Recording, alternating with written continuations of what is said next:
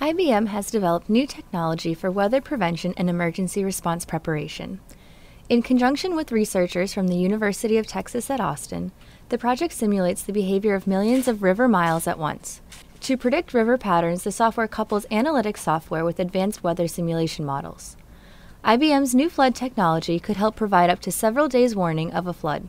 It simulates tens of thousands of river branches at a time in comparison to traditional flood prediction methods, which only focus on the main stems of the largest rivers.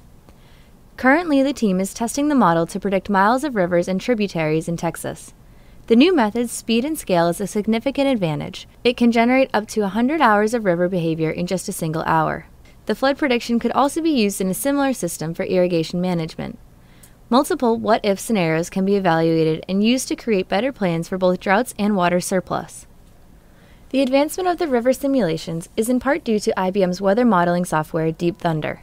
The software provides high-resolution micro-forecasts with calculations as fine as every mile. These initiatives are part of IBM's advanced water management to better use information technology to solve water management problems around the world.